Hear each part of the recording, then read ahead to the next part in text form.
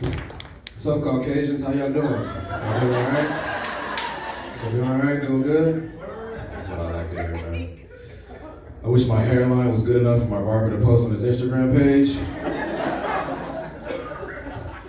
But I got the hairline of a civil rights leader, so.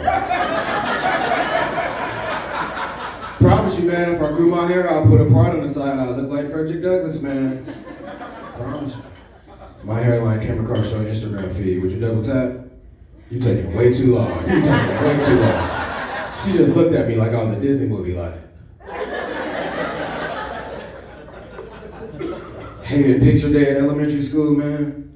Cause my mom would take me to the barber and tell the barber, "Oh, we want to keep the widow's peak." No, the hell we don't want to keep the widow's peak. 9 years old out here looking like Batman. So glad to be back at Wiley's, man. Cause lately I've been doing a lot of shows at the Funny Bone, right? And I was back there last week, and this white comic came up to me. He was like, "Hey, are you from Columbus?" I was like, "Yeah, I'm from Columbus." He was like, "I heard you guys got a lot of black comedians up there." I was like, "Well, I don't have a head count, Jeffrey Dahmer."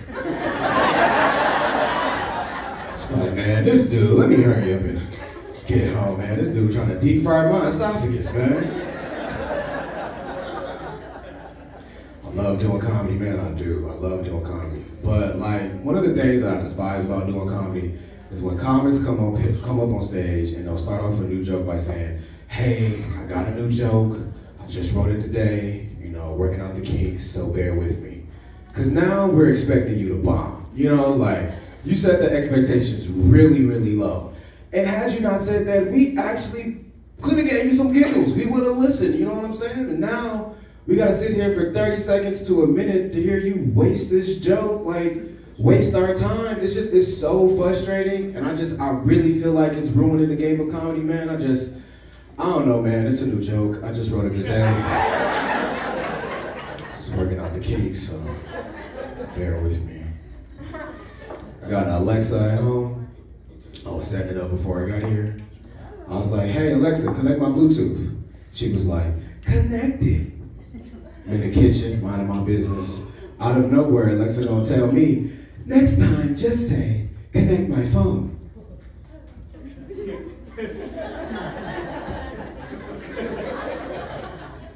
How what bills you pay up in here?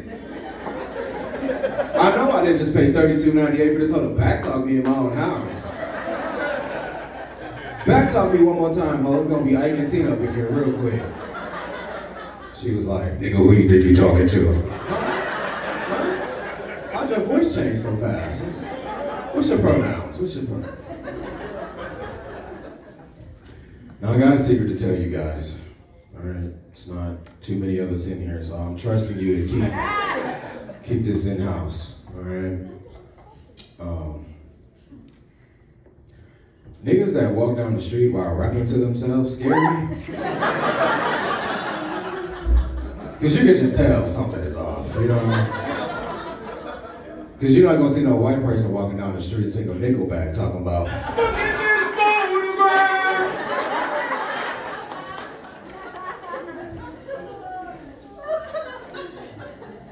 that's not your thing.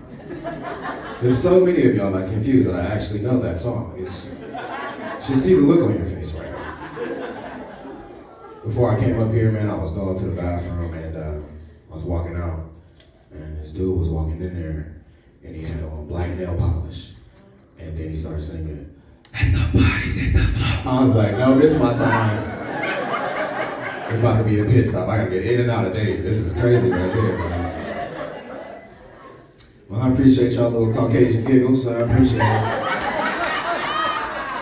Go ahead and follow me on IG at TYE Comedy. Once again, that's TYE Comedy. I saw a whole bunch of freaks walk in here earlier, so go ahead and add me on OnlyFans at Ty Daddy, alright? Wiley's, I appreciate you, man. Give it up for all your comments that come up here today.